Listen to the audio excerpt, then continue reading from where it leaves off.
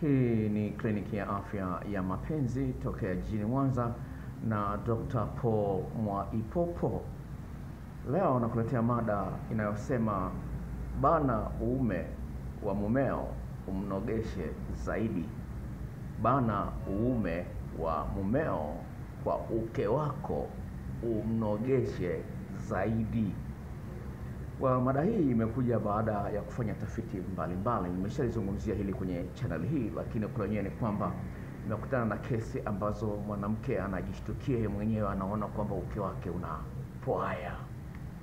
Na sio peke yake, pale ambapo unakuta mwanaume mara nyingi hakuhitaji kwenye tendo la ndoa kama ilivyo kawaida au kama alivyoanza naye, unajikuta unajiuliza, hivi nina kasoro gani? Kwa nini hanitaki kama zamani? Zamani alikuwa kama mara 3 kwa wiki, mara 4 kwa wiki, mara 5. Siku hizi mara moja na yeye anakuwa kazi, anaishia goli moja tu. Sasa hii imeleta shida. Na kikubwa ambacho nataka nikuletea siku ya leo ni jinsi gani utatengeneza utofauti wa mwanamke aweze kuonekana ni tofauti kuliko ilivyo kawaida. Jinsi gani unaleta utamu tofauti wa tendo la ndoa, ndivyo kadri unavyomsaidia mwanaume au huyo akuone wewe ni wa thamani zaidi. Ili mwanaume akuone wewe ni wa thamani zaidi, lazima uwe na kitu cha ziada. Sawa? Ili mwanaume akuone wewe ni wa thamani zaidi, lazima uwe na kitu cha ziada. Sawa? Mwanamke atampenda mwanaume kwa sababu ana hela ya ziada. Ana gari. Sawa, ana nyumba, lakini kama hana gari kidogo sio ziada. Sawa? Anaweza kuwa na gari lakini hana hela, bahili. Sawa? Kwa hiyo lazima uwe na vitu vya ziada ili uthaminiwe zaidi. Na ndio maana nimezungumza kwamba umnogeshe zaidi kwa kubana uume wake kwenye tendo la ndoa, ili akuone wewe ni tofauti na wanawake wengine. Sasa nimefanyia tafiti siku 2 na kuweza kuangalia wanaume wanasemaje juu ya hali kama hii, na wanawake wengine wameuliza, wamesikia kitu kama hicho lakini wanaulizia, na wanaume wanasema nini juu ya hali kama hicho, jinsi ya kubana uume. Nimelizungumzia hili, lakini nimekutana na vitu vya ziada ambavyo nitaviweka kwenye video mpya nitakayoitoa na kuzungumzia jinsi gani unaweza kulifanya hilo jambo kwa ufanisi zaidi, video ambayo of course nitakuuzia kwa gharama na video nyingine ya shilingi 10,000. Kuna moja ambayo nimeshatoa tayari, ambao watu wengi wameshaipata, ambao wameagizia video hizo zaidi ya watu 400. Lakini cha msingi ambacho napenda kuzungumza ni kwamba kuna vitu vingine vya ziada vya kuepuka. Unaweza kufanya kitu kama hicho lakini ukawa unakosea. Sawa? Lakini jinsi gani utafanya kitu sahihi ili uweze kuwa mwanamke mtamu zaidi ya mwanamke mwingine yote alishakutana nayo, na nitakupa shuhuda za wanaume ambao wamekutana na wanawake wa design hiyo. Asante kwa kusikiliza kliniki ya afya mapenzi. Well, la kwanza, mwanamke mmoja ambaye alisikia habari hizo, sawa, za hali hiyo kwamba wanaume wanaipendelea sana, alizungumza maneno haya. Nitapeleka kwenye Kiingereza alafu nitarudisha kwenye Kiswahili. Sikiliza. Anasema hivi: I didn't realize this was normal until my boyfriend asked why I was coming so quickly and multiple times during the session. He thought I was faking until I explained it, and it makes me orgasm like crazy. Nasema hivi, yeye alikuwa ana mazoea ya kubana uume kwa uke wake. Sasa alikuwa anapizi mara nyingi sana. Sawa? Anapizi mara nyingi sana mpaka mwanamume akafikiria labda anajifanya tu, ana pretend, ana fake. Lakini alipoelezea kwa nini nafanya hivyo, mwanaume ndio akamuelewa.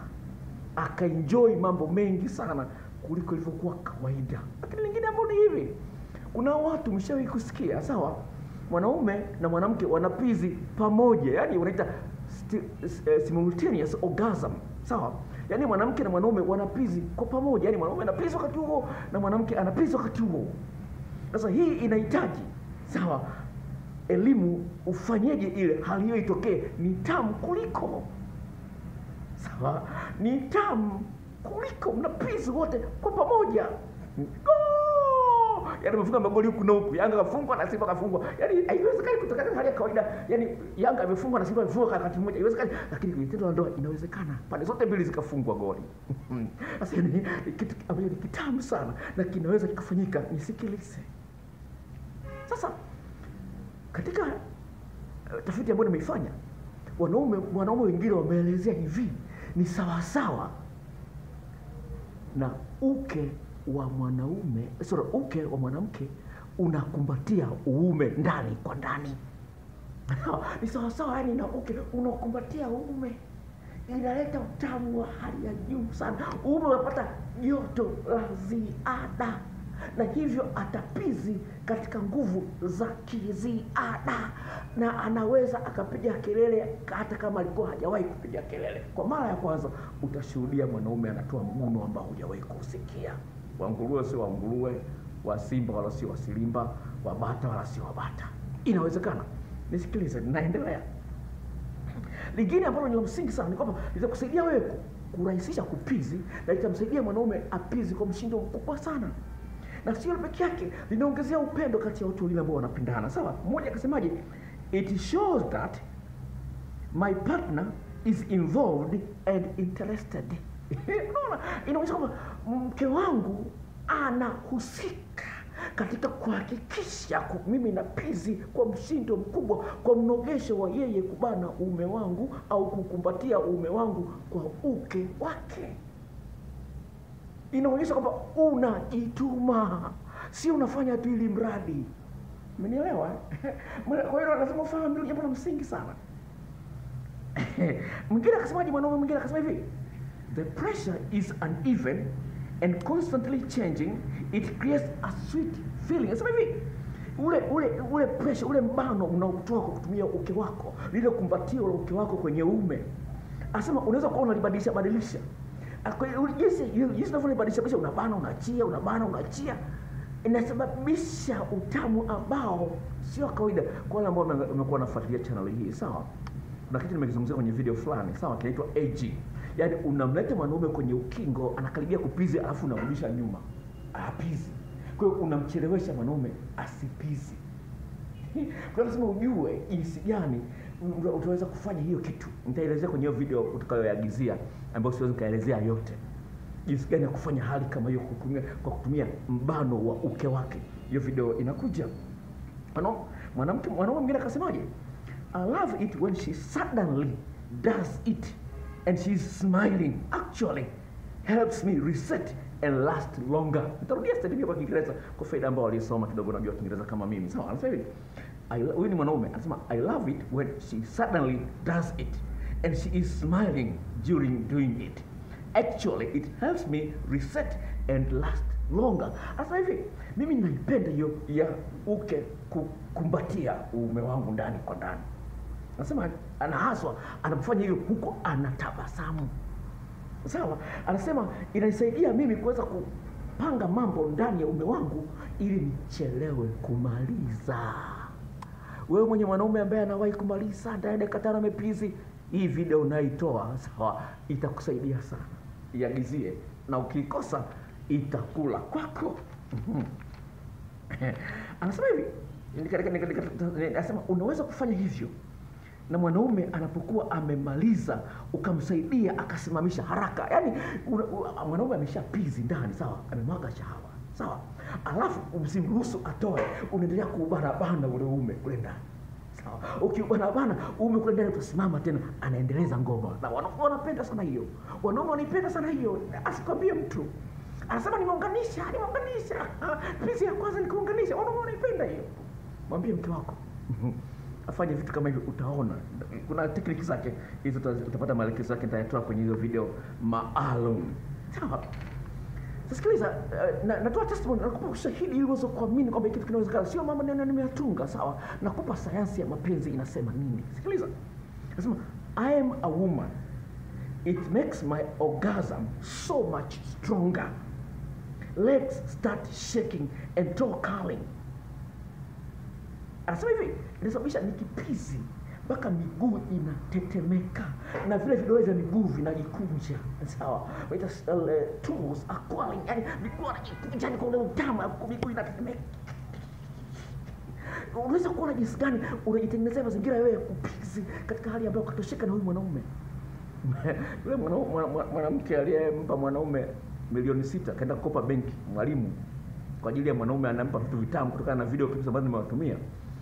Inashangaza, amekuja dada mrembo leo ofisini kwangu. Sawa, amekuja dada moja mrembo, si ni half caste wa Kiarabu na nini, mrembo kweli.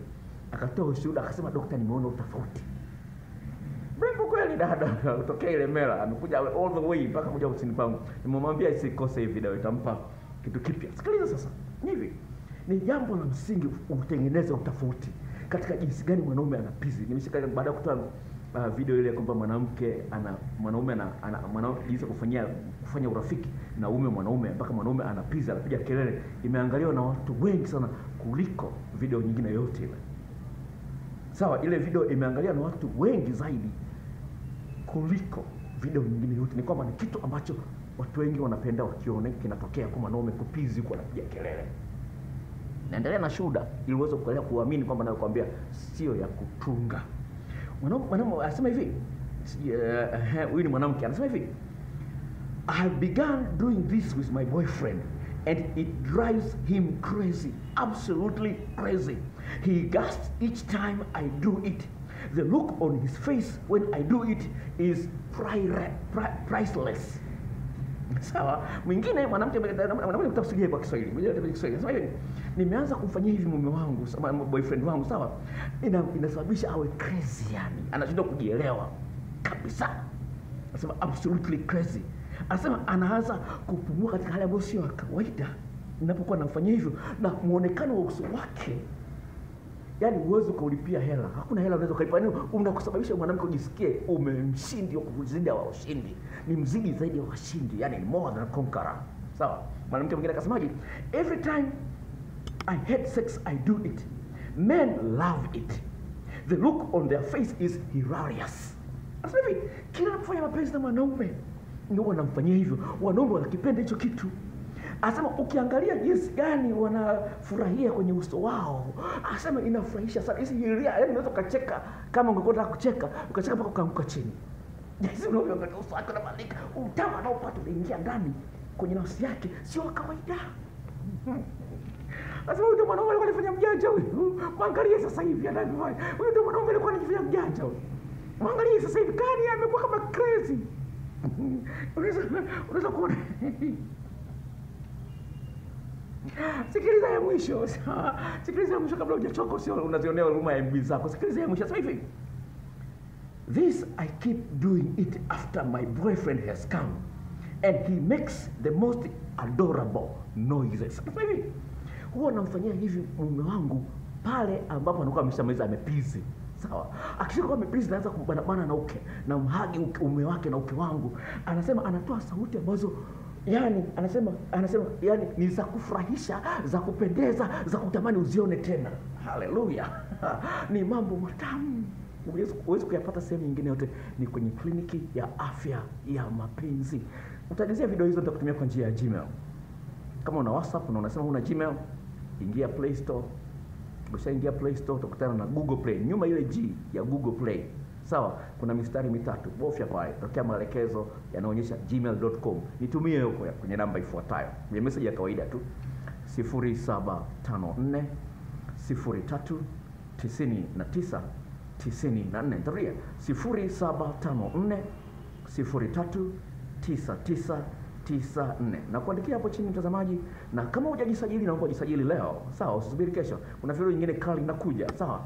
Kuna kibox chekundu pale kimeandikwa subscribe kwa maandishi meupe, bofya. Kwa njia ya simu utapewa taarifa juu ya video mpya na utakuwa mpenzi mtamu kuliko waliokutangulia kwa mwanaume uliye naye, na mwanaume uliye naye atakuona wa kipekee kabisa. Na hii ni kliniki ya afya ya mapenzi tokea jijini Mwanza. Ukitaka ushauri kwa njia ya kawaida, kwa njia ya simu, unalipa shilingi 5,000.